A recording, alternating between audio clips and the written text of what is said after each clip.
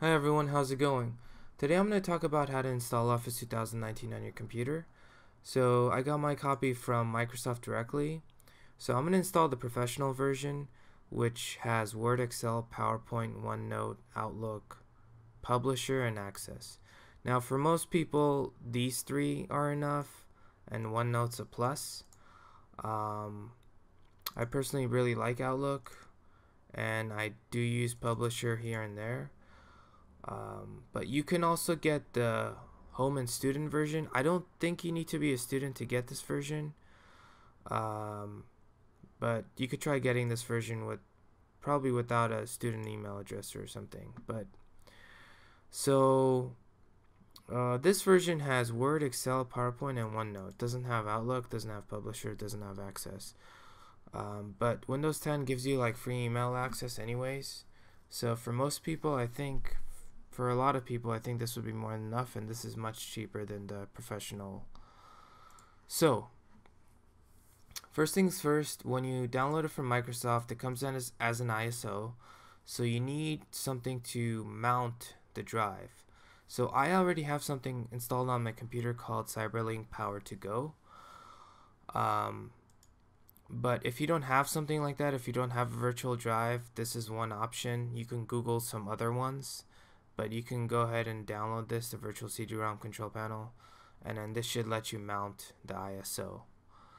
So the files here, so it's an ISO file. ISO file is basically like a CD or a DVD image file. It's really an image file that contains all the setup files, all the files that needs to be installed. Just think of it as popping a CD or DVD into your CD or DVD ROM drive.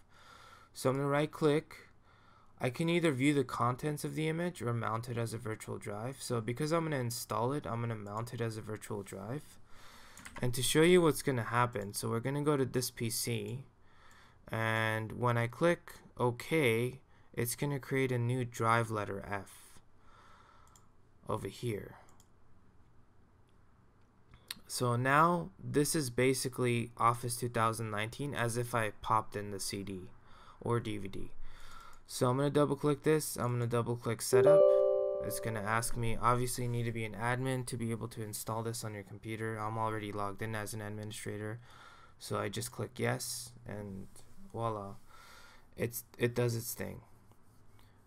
So yeah, so this has Outlook, Word, Excel, PowerPoint, Publisher, Skype, and Access. So installing it, while it's installing, I'm gonna do some tutorial videos on how to use Outlook, Word, Excel, PowerPoint.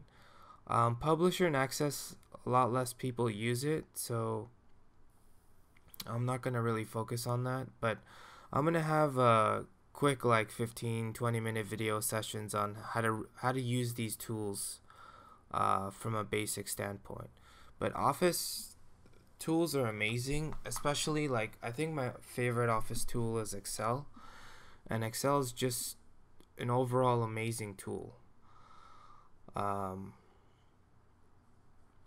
Lets you really automate a lot of stuff, lets you do a lot of functions. It's really cool.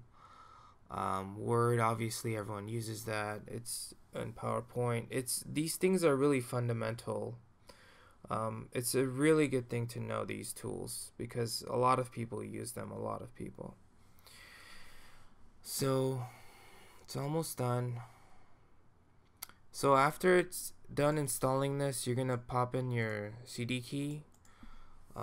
It might let you use a trial for like 30 or 60 days or something, but I have a CD key, so I'm just gonna pop that in. Okay, so now that it's installed, we're gonna go to click on start.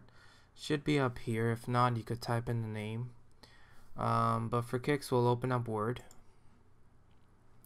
So it's loading. So now it's gonna ask for the product key. Jump in, enter, click activate. Okay, so now it's showing me these Microsoft Office Professional Plus 2009 apps are installed. So install all of these, and I guess it's gonna probably do a few updates, and we should be good to go. Okay, so it did the updates. So these are a few of the templates. If you're starting your own document, you can obviously click on blank documents, and there you go.